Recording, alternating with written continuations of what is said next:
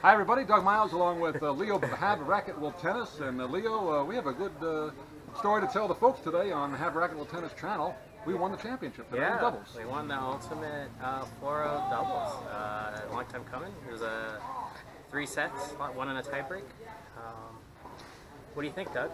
I have to say, Leo was kind enough to let me be his substitute partner this year. A regular partner, Ryan, was unfortunately out with an illness, but he's okay. We played tennis with him the other night, so he'll be back. But thanks for that opportunity. And I tell you, we got off to a good start in the season. We won our first 2 matches. The last 3 we were ahead in all 3, and the other team came back to beat us.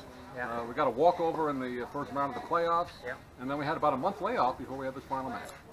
Finally able to get out early morning this morning, 8 a.m. That's an early start.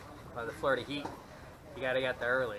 Right now it's, what time is it? 10 o'clock, and it's pretty hot out here. Yeah, as we record this, is June 19th, a Saturday morning, and 8 o'clock was the earliest available time. And thankfully for that, because we played our 3rd set tiebreaker and had to be about 110 on that board. Oh, it was brutal out there. I'm honestly glad we're done.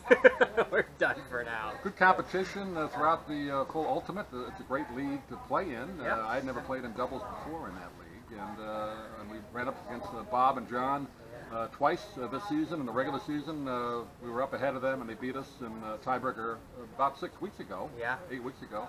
And then we won the first set today. They came back in the second, and then we had to move courts for some scheduling reasons. But we played on a 3rd court, and we won the tiebreaker. We were up 4-1, and we kind of rolled from there. We pulled it out. It was really close until the end, but we got an early start in that tiebreak. We went up like 4-1, 4-0. 4-1, Yep, and I think we just got away with it. We got away with keeping ahead and not falling behind, and it was a nail-biter to the end.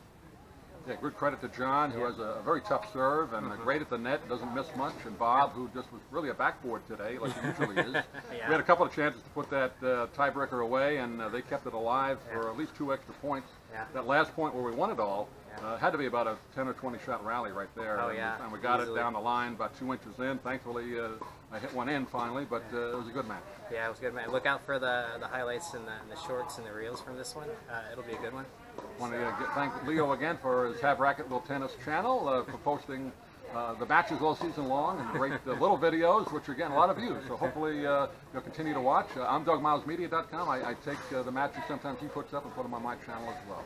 But, Leo, thanks again. Appreciate the opportunity to play. Hopefully we'll do it again. I know we play regular kind of fun doubles during the week with a couple other guys, but maybe down the road we'll do it again. Sounds good. All right. Thanks, guys. Thanks for watching.